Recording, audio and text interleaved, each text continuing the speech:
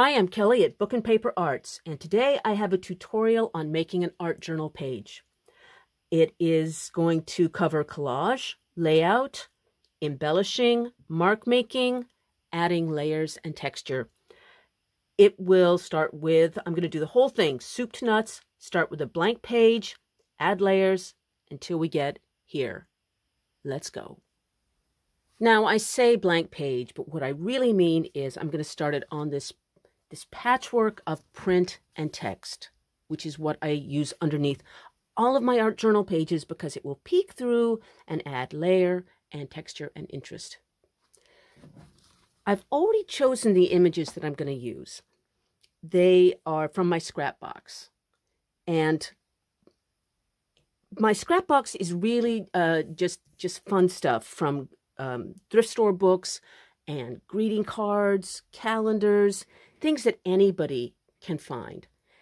If you would like to see a video on how to make your own library of scrap images that are easy to find and cheap, I have a video that shows you that.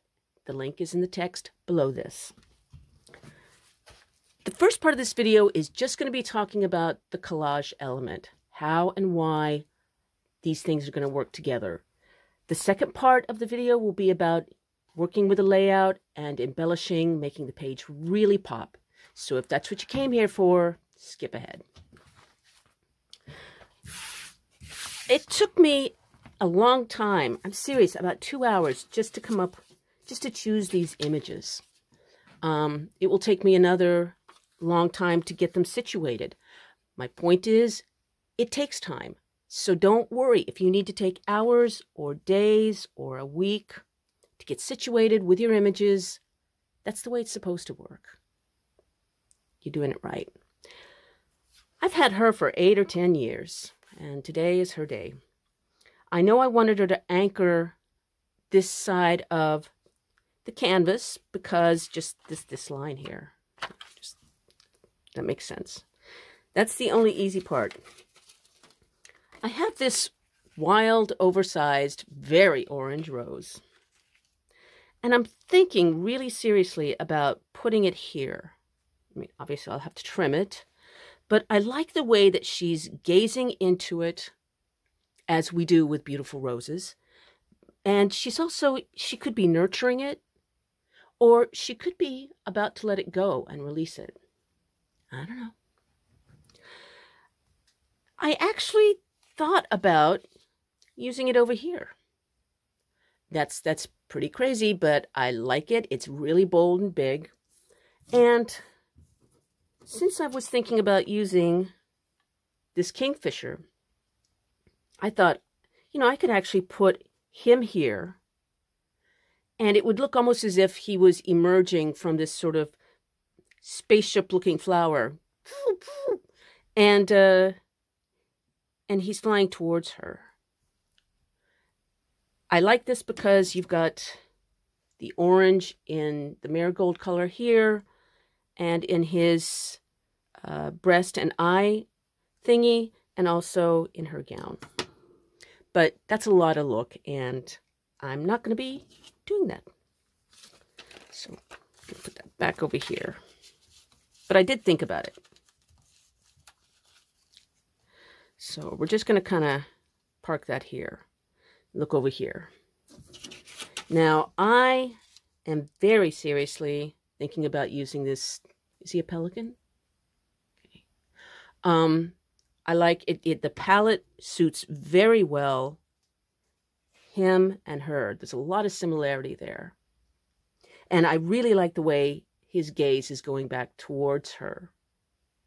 So that is a strong possibility, except I feel like it needs something over here. And if I do use this, I will want to embellish and bring that color over to that side. Let's see. I'm also really thinking seriously about her. I think this may be Judith and Hoffernes because there is a head in her basket that she has just cut off. But I can't remember. I'm not sure. Oh, see, that just is from a free brochure somewhere. Okay. So, I really like the way that she is also looking back and seems to be saying, what? What the what? Because that's a lot of flower and mystery. I also may, let's see, then I could add this guy over here. I don't know. I might add these ladies. Let's see. They're just some nuns or ladies, holy ladies. And I like the fact that they're looking at her and she's looking at her. So I'm kind of thinking about that, but I'm not sure. Oh, let's see. I definitely wanted to, I had a little bit of a mishap with this butterfly, so I've got to do something resourceful because he's got his wing cut off. So I'm going to just add him there to give her a little bit of a hint of her own kind of wings or halos. Okay, so I'm thinking about that.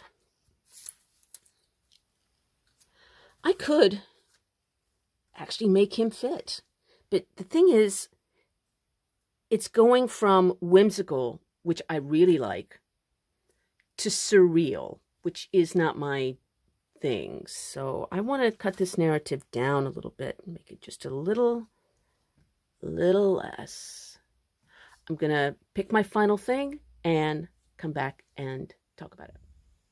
Actually, before I start gluing things down, I want to talk to you a little bit about placement, and this is a great way to do it.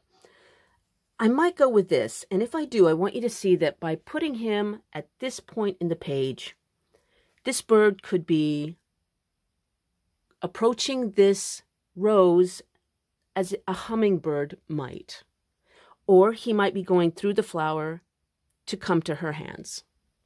But look what happens when I just do that very, very subtle move and change his direction. Now he could be going up and out, and no rose is going to stop him. He's going up and out. If I change his direction once more, just a few degrees, for some reason it becomes menacing, kind of. And if she wasn't here, you could see the difference between this and this. So my point is, be sure and just play around. Even just a few degrees on a page can change your whole narrative.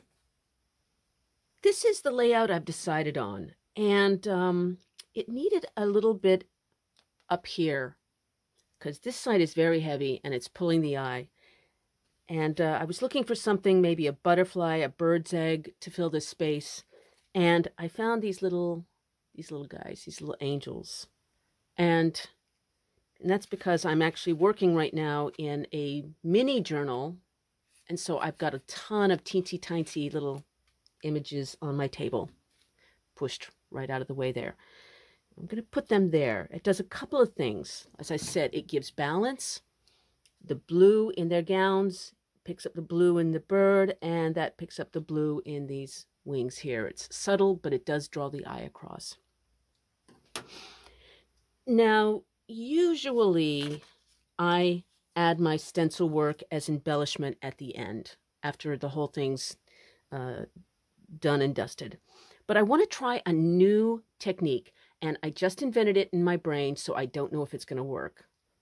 But that is okay, because this is my art journal. And that's the whole point of an art journal. I don't try new things in my altered books that I haven't road tested. That's what this is for. So this will either be genius, and I will use it all the time, or it will be a hot mess. And that's just fine. That's how you learn. Experiment, play, and let's go. I'm going to add some stencil over here, because if you've seen my videos, you know that I really like the peeling wallpaper, old fresco look. And I get that with gesso. But before I do that, I think I'm going to add some layers to my fresco wallpaper mess. And I'm going to do that by putting down some stenciling underneath all of it. I needed to use a medium that would not react with the gesso and the water that I'm going to be adding. So this is acrylic. Once acrylic is dry, it's down. It's not moving. I don't paint a lot, but even I had red and yellow acrylic. I mixed them together, and I added a little bit of water so that it wouldn't be quite as viscous. More of a forgiving texture. So I'm going to apply it with a makeup sponge. And I'm not going to think about it a whole lot because, as I said, we're going to be gluing on top of this, working into it with gesso and other liquids and who knows what. Who knows? So I just want to do some irregular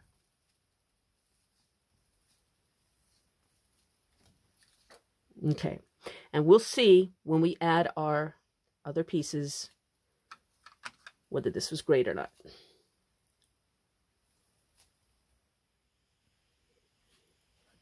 Now we have a layout. And as often happens at this point, I think, dang, this looks really good. But it still looks like a static collage. And that's not what I'm going for in my art journal. So I'm going to start embellishing. And the first step is to go around every single border, every edge of every part of the focal point with a water-soluble pencil. And water-soluble means that you can activate this. When it's activated with water, it starts to become, the pencil starts to act more like an ink or a paint. And you can then start, but I'm not using water, I'm using gesso. And I like to use gesso because it just makes your page softer. You still have that border here around your images, but by pulling it out into the page, the gesso, the gray, you're making it softer, making it blend into the page, become one with the page in a way that's kind of almost painterly. And it definitely makes your piece a lot more mysterious. So here we go, double time.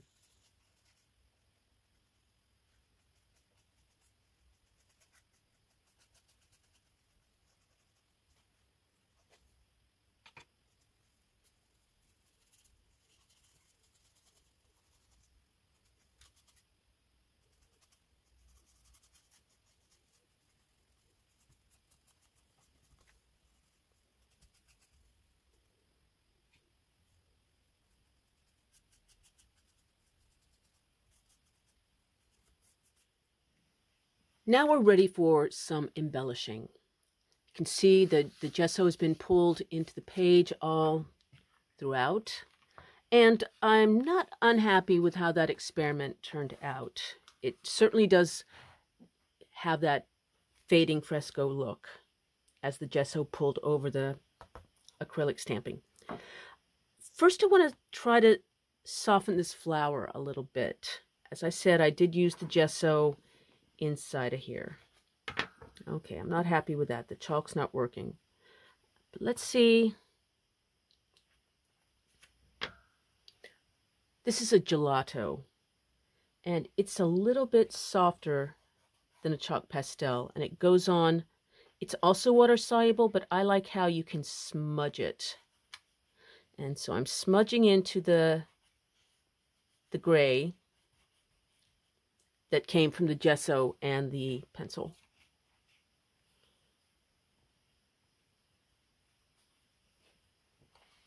And just working it in.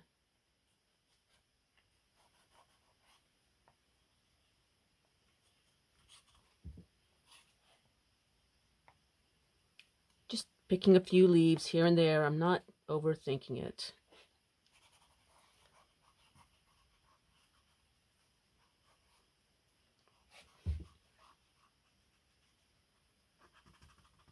Bring it out of the flower a little bit.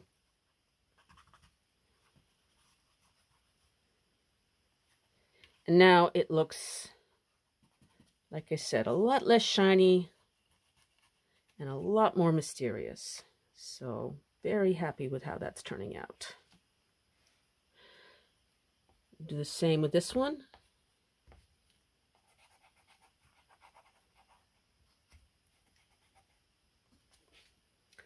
And now I'm going to go back with my yellow, brighten that up just a little bit.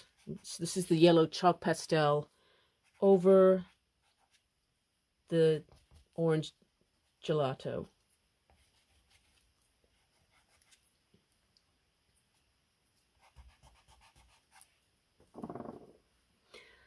Next, I want to add some mark making. And to do this, I want to look at our main colors, our palette here. This tea color, the blue, and the orange.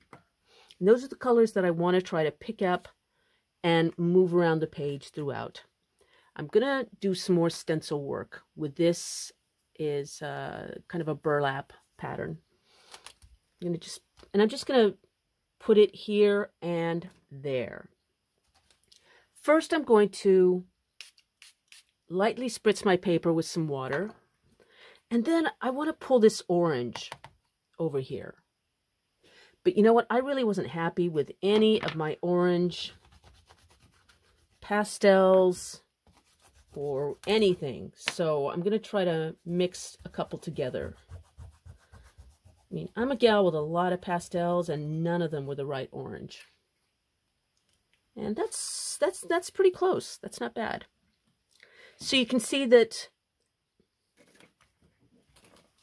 the pastel now is like a chalk, and it's got a slightly raised texture. So it looks really cool. Let's add a little bit more here.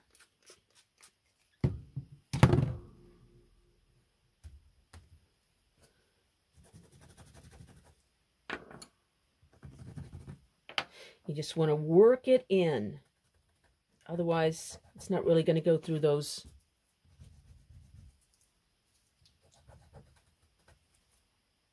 Okay, that turned out a little muddy, but it's not that. That's okay because it picks up the tea color, so I don't hate it. Let's see. I think here.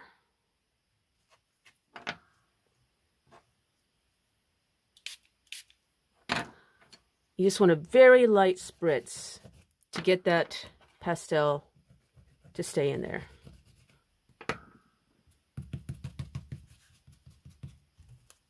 Okay, that's more like it. Okay, so we've added some mystery and we're pulling that eye across the page like that. Now, I want to do something similar with a little bit more blue. We've got the blue here, but we don't really have a whole lot of it here. So I'm going to use the same stencil so that thematically the mark making will be similar. But now I'm using a paint dauber, and this is in a blue. This is a store-bought one, but you can very much make your own. Okay, it's just a little mess. Let's see.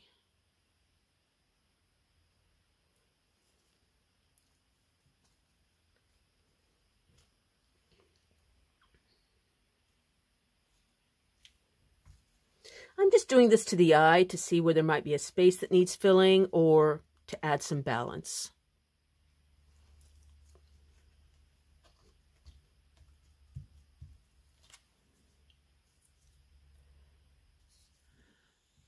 I want to pull a little bit more blue down here, so I'm just coloring. This is a chunky graphite stick by Derwent.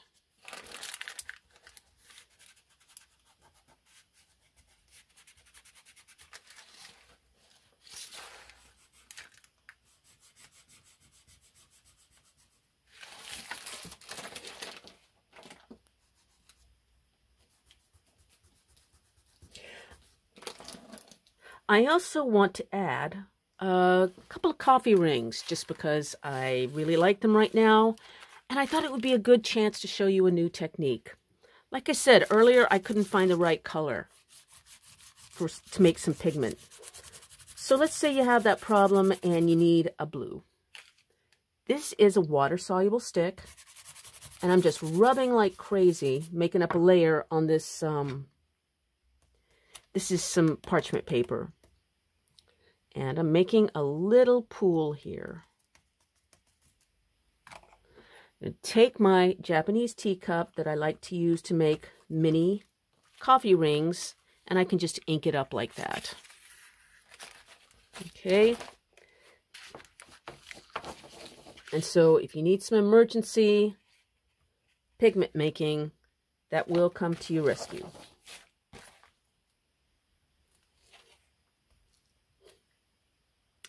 I'm pretty happy with that too.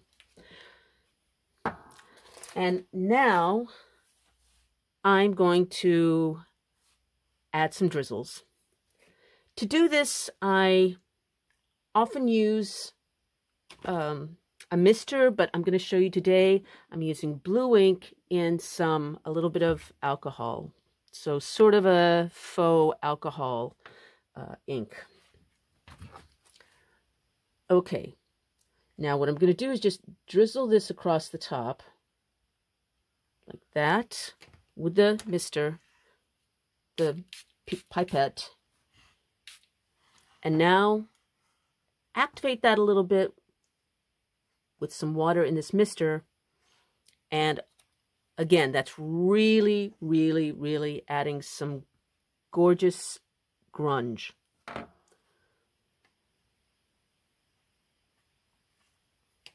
You don't have to do it in alcohol, it just gives it a kind of a different effect. I often do it just with water. You may want to guide this a little bit. It's not hard to do. You just want to move your page around like that. It does tend to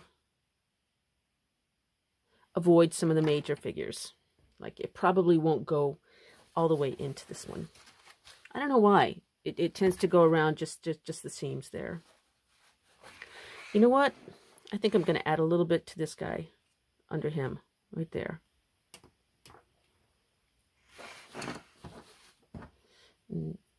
Add some water to kind of soften that a little bit. I don't want that much blue in my flower.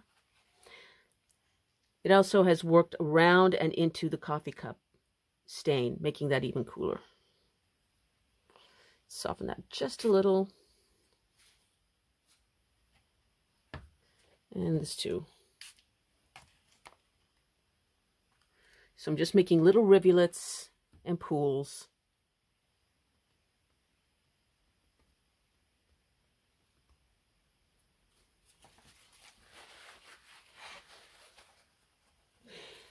And you know what?